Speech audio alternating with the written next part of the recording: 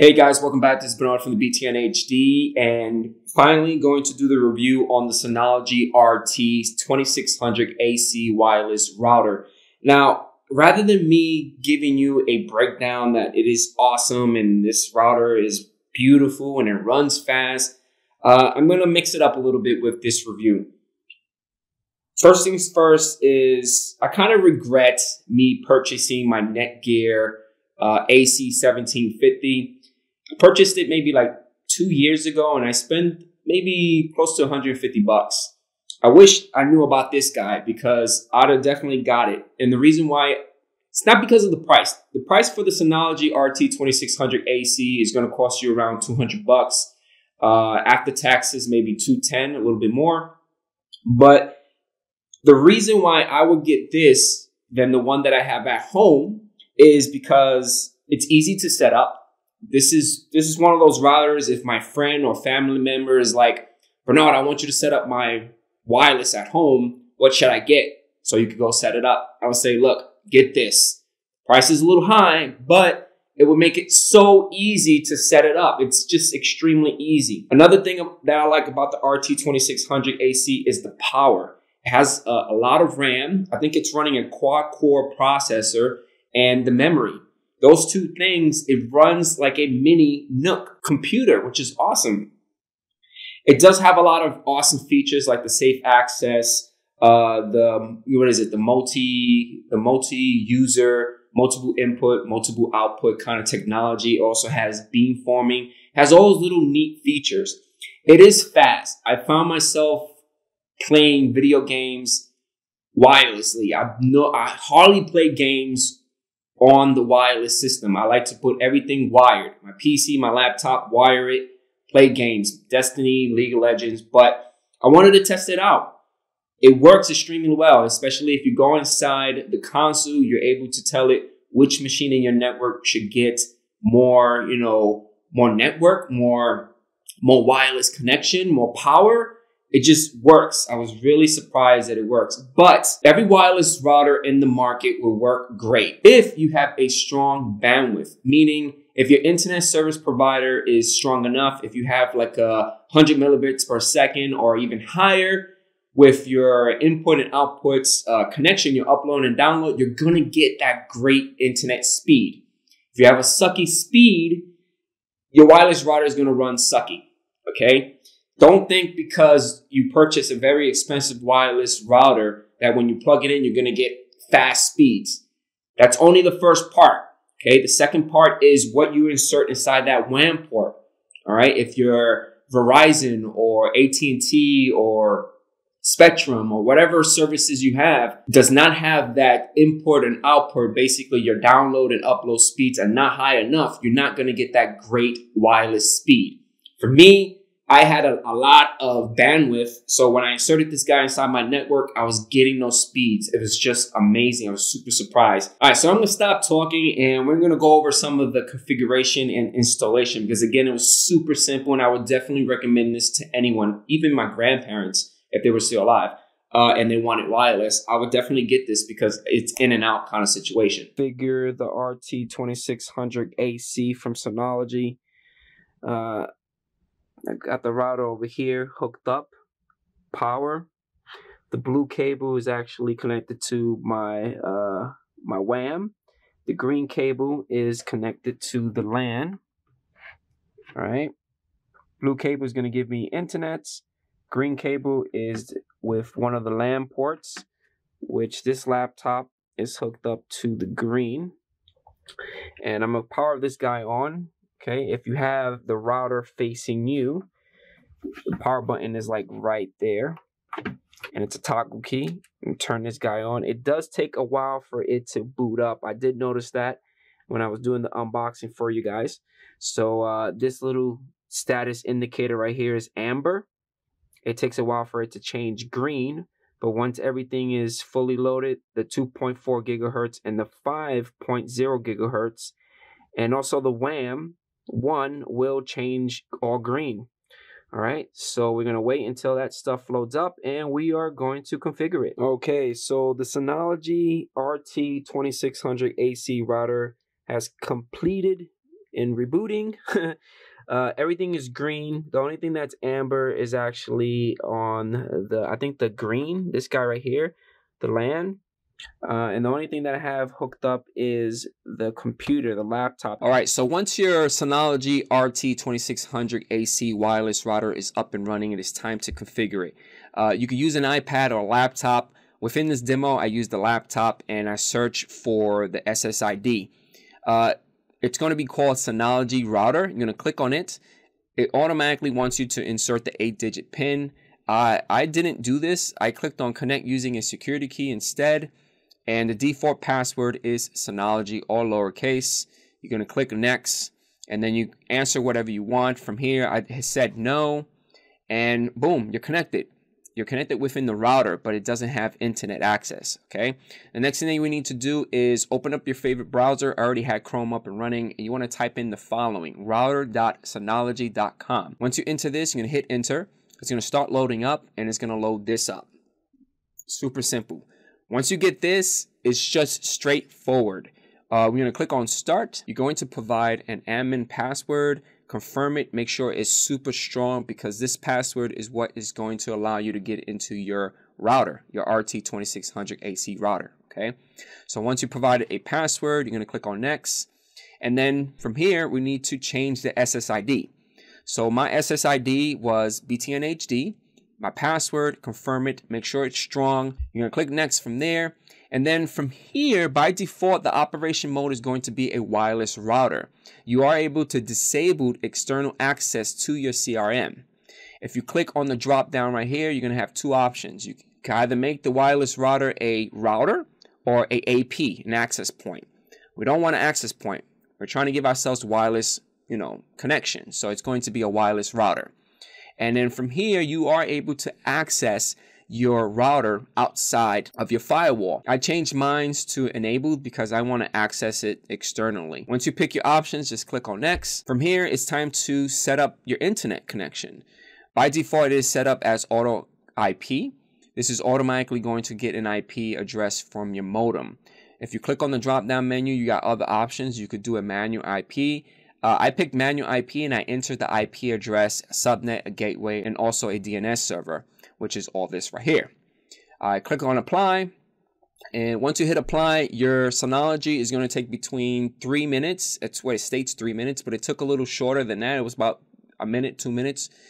It's setting everything up. Once everything is done, you're going to get this. Setup is completed.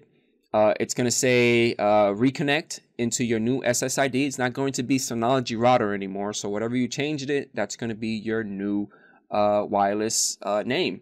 And then provide the password that you provided during the setup. So when you click on your little wireless system on your taskbar, you're going to see your new SSID being kind of advertised. Click on it. Click on connect.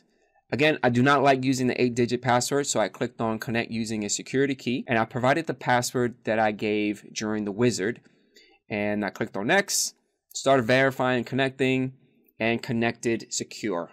Awesome.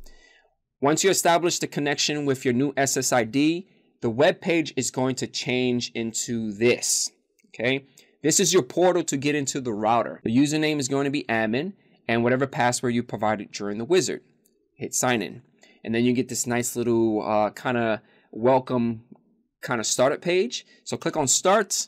It gives you a couple of tips of what to do with the dashboard. And then you have to make sure you update your system. When I first set it up, I had to push out maybe 2 or 3 updates. And the way that you can push up updates is that your control panel is going to have a number 1. So don't freak out if you see this. If you click on the control panel, it's going to launch up. And you're going to go to system. You're going to have a new update. Now the CRM update is 1176941. When I received the device, I had 6502 update 2. So that was the current one. I believe I had to do this twice. So click on download. It's going to start downloading itself. And once it finishes downloading, it's going to be ready to update. Click on update. Definitely want to hit yes on this. Once it starts restarting, you're going to get this nice little timer. One of the things I love about Synology, they do give you a nice little display like a timer. A lot of the routers in the market nowadays don't do that. They have like a loading bar, and then once it restarts, you don't know if it's restarting or not because it's stuck on that loading bar. With Synology, they give you that nice little view with a countdown. Once it's done, it restarts. It goes back into this page. Log in with your username and password. By default, the username is admin and whatever password you've provided when you set up the router. Sign in.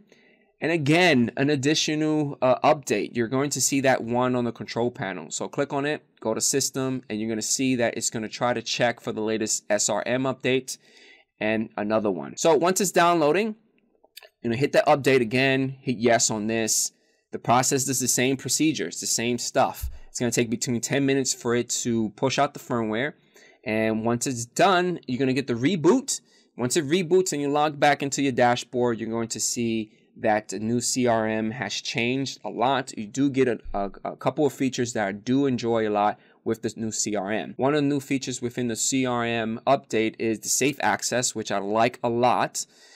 You got threat prevention, which is pretty awesome. You don't automatically get this, so that means you have to go inside the package center and download it and install it within your wireless router. All right, so we're going to do some gaming on the Synology RT2600ac. This machine is connected to the Wi-Fi. It is on BTN HD. The only way that you know that I'm connected is if I go to router.synology.com. And once you're part of that network, it allows you to log into the router, which I'm doing right now. And bam, cool. Now this computer, this laptop is connected to the 5.0 gigahertz frequency. So I'm going to get a lot of good connection. Plus, I kind of enabled it to give it a little bit more juice. So I'm wondering how well it's going to work. I normally don't like playing any games on the wireless. It's not my thing. But I am going to play a little bit of League of Legends and see how well that goes. I do not like playing any games on wireless. I like to be hardwired. Right now this laptop is only two connections. That's the power and the USB, which is this guy right here. I wonder how the traffic is. Let me see if I could find my phone. Because on the phone, if your phone is connected to the wireless router, you are able to see the traffic on it. So we're gonna open up the DS router. Hopefully you guys can see. And let's see if we can get into, where are you? See, traffic controller, here it goes. Where are you? And traffic monitor, here it goes. Now I went back to 21.